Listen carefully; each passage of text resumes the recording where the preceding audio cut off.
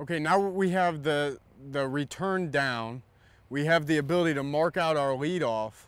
The next thing we'll bring in is the secondary lead.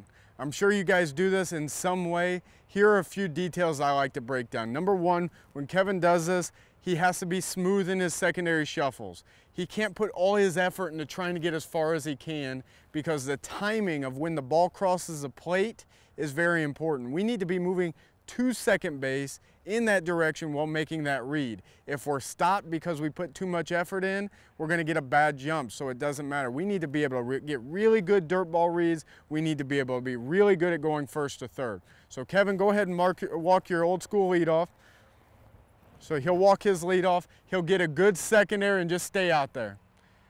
From that position, we need to be able to make a read. We need to be able to react right off the bat with no wasted movement. Come on back.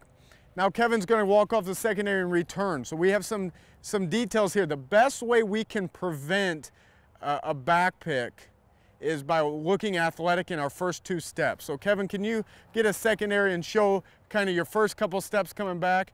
So if he looks like that while he's getting back, the catcher's not going to want to throw behind, and that's my favorite way of dealing with a back pick. Let's do that one more time. I'm going to break down one more detail for you here. Kevin's going to get his secondary, go ahead. As he comes back, he's going to end up in this position here. This is very important. So I want to demand a good throw from the pitcher. So he doesn't have his elbow up and he's not hitting me or anything, but he's being safe here, but at the same time he's being firm.